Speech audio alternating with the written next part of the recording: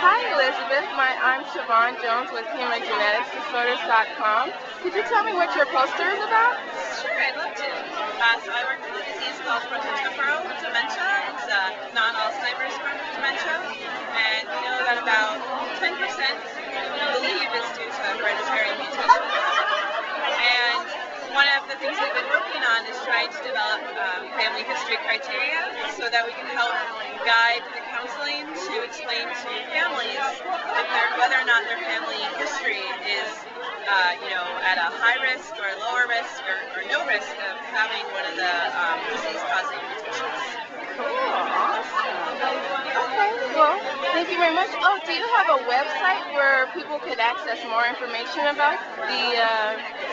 Well, our center, I work for the University of Pennsylvania Center for Neurodegenerative Disease Research, and they have quite a number of different pages and connected to their website with information.